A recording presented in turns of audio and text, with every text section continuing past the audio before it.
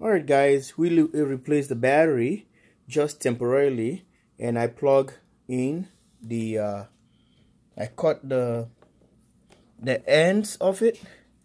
So these are the ones, cut them off so that I can just fabricate and try to utilize them where the battery connector is supposed to go. So doing so, I have the negative tied into this. I stack them together, plug it this way, and the we have the power supplied to the battery, to the system.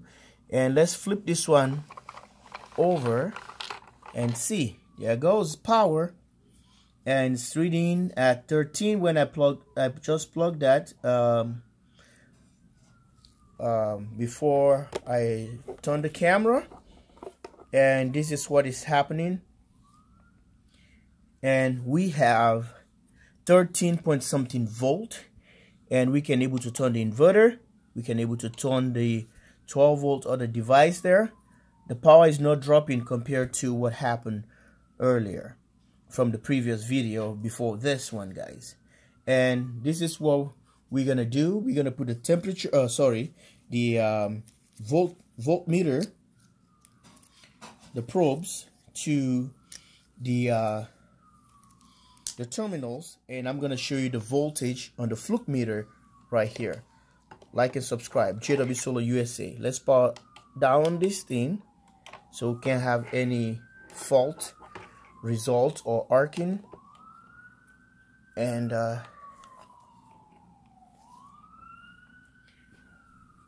let's go on this, plug this one here. Sorry for the sirens.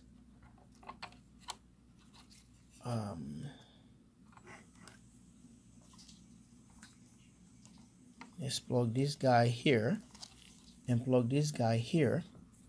You see the voltage that is reading currently is a 13.76 volt. 13.76 volt. And let's try and put a charger into this and see what we're going to be having from here. Like and subscribe, JW Solar USA from Minnesota Command Center. Alright guys, now we have all done the setup here, and what we're going to do now, we're going to be initializing charge on these lithium batteries for the first time and see if we're going to have power by plugging this cord right here. It's going to be a blue light illuminating, and that means we are good to go. Aha, let's see, there's a blue light right there.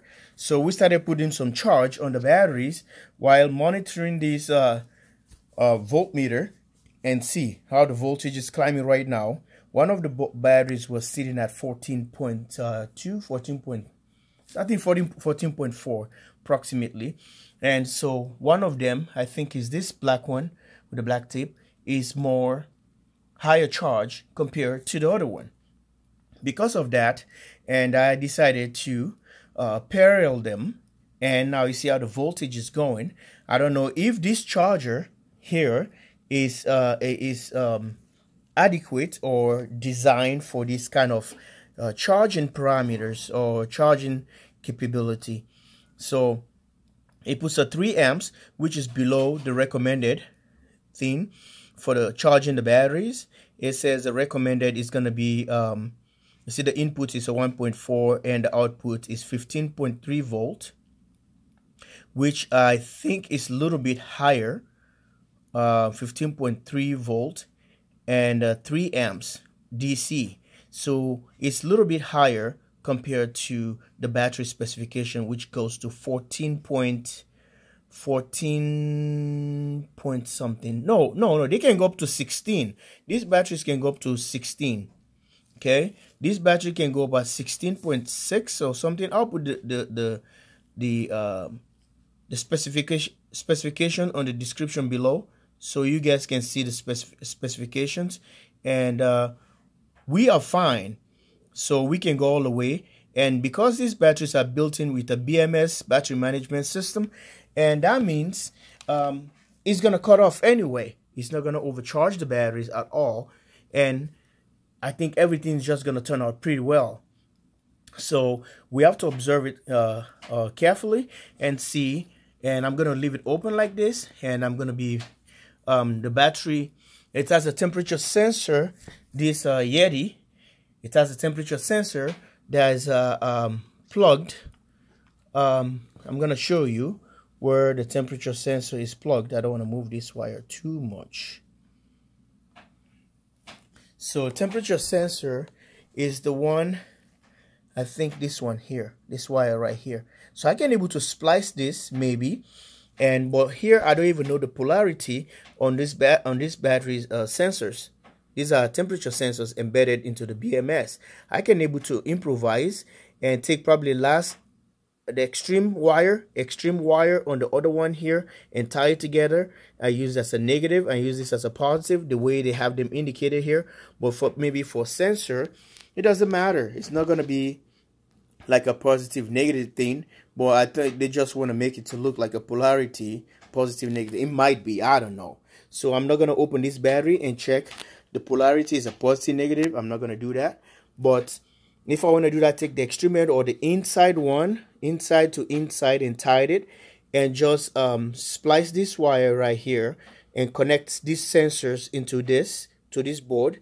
But since they are not all regulated the same way, well, if this battery started getting warm, this one will shut down the system, or it's going to slow down the charge. So it's a double features that we have here, double protection. I think I'm gonna I'll settle good with this setup that we already have here. Well, I'm gonna charge. It's a 2017 batteries I put there, and so it's almost 3 years, 3.5 years, because 2017 I think is the 5th month. They just turned the other one just turned 4 years, and the other one is gonna be, I think it's December, so 3 point something years. So it's charging. We're gonna pay attention and watch it carefully, and we replace this big clunk of battery, which is it can charge about 14.8 at 25 degrees C, and standby use on 13.7. So since we don't have those float charge absorb and float charges, I think this guy can do it, because the charger can go up to about 15.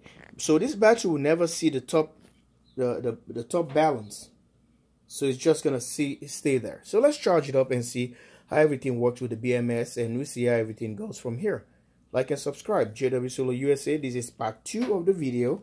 We're replacing that, and for this one, so it can be a better battery system or a power pack. So I'm just gonna put some styrofoams here or pad them here. I can easily put a third battery in here, but the only thing, the door or this guy here, because of this flange, whatever is here, that's supposed to hold the battery, because the battery is supposed to sit right here like this in between, so it holds the battery here.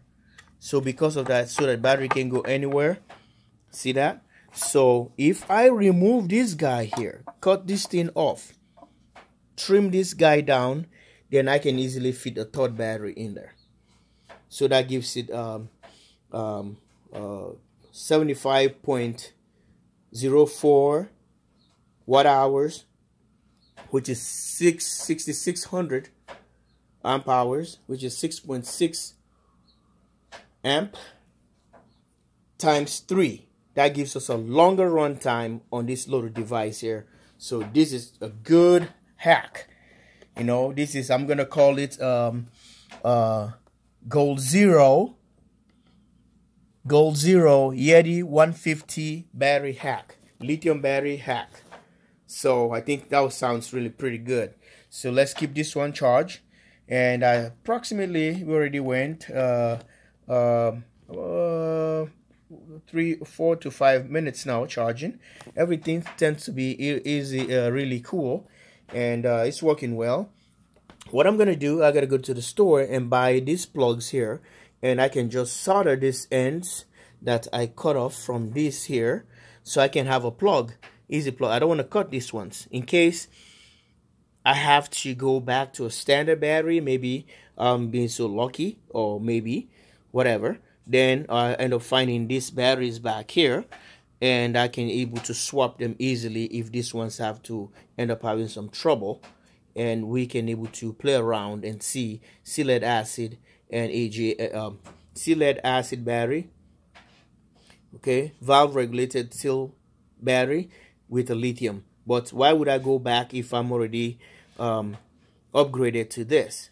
No way, I'm not going back. So I'll keep this way. All I have to do, I have to buy more of this battery from Battery Hookup and see, in case something happen, then I can able to replace them again, or remove this guy here and add a third battery into it. The BMS is gonna do its job. All right, guys, we're doing pretty good job here with charging, and it's holding up. Let's see how everything goes. I'll let you know later. Like and subscribe. Bringing you part 3 later to see how everything turns out. Like and subscribe. JW Solo USA from the Command Center. Bye for now.